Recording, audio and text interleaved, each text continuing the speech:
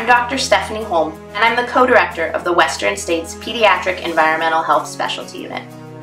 I'm an expert in how environmental exposures can affect children's health. Since children are more active and breathe more air than adults, and because they're still growing and developing, they are especially sensitive to wildfire smoke. This graphic shows you how much your child's exposure to smoke could decrease if you do each of these things. If there is wildfire smoke in your area, the best action is to find a space for your child with cleaner air. All three of these suggestions on top are ways to create a cleaner air space for your child.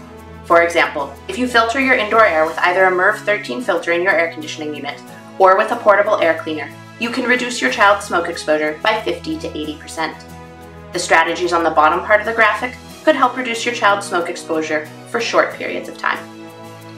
Our website has more information about how to make these changes to reduce your child's exposure.